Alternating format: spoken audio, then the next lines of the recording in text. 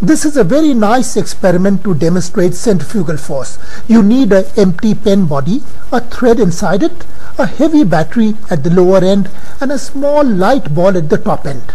The battery is 10 times heavier than the ball. As you spin the pen, you find that the ball goes out and lifts the battery, which is 10 times heavier.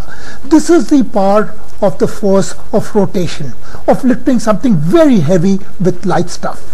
Now you can make a pump out of it. You need a rubber tube about 1 meter long.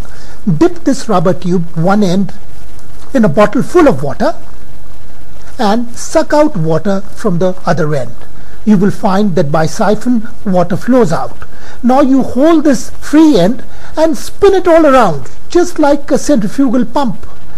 As you spin, you'd be surprised that water is sprinkled all over the place, and slowly the level of water in the bottle becomes lesser and lesser, and this way you can drain out the entire bottle of water with this amazing centrifugal pump. Well, here there are children enjoying this artificial rain. It's great fun to perform this experiment on a very hot day. You can produce your own rain.